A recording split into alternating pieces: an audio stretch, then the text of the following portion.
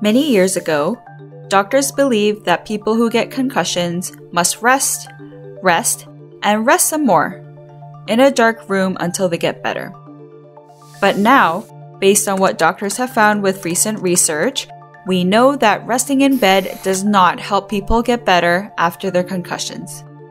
In fact, resting for long periods of time after a concussion may cause your concussion symptoms to last longer. We also know that resting in bed for long periods of time can cause feelings of dizziness and weakness of the muscles.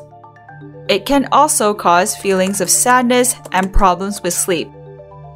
In rare cases, bed rest can even cause blood clots to develop in the legs and lungs, which is a medical emergency.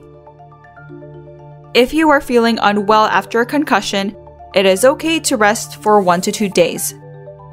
And when we say rest, we mean taking it easy, rather than just lying in bed.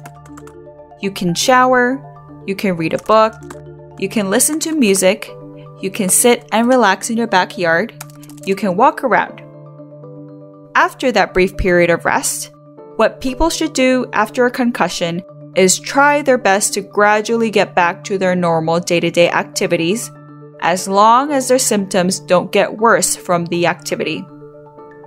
In fact, doctors have found in their research, getting back to normal day-to-day activities like going for a walk may help with your recovery from concussion.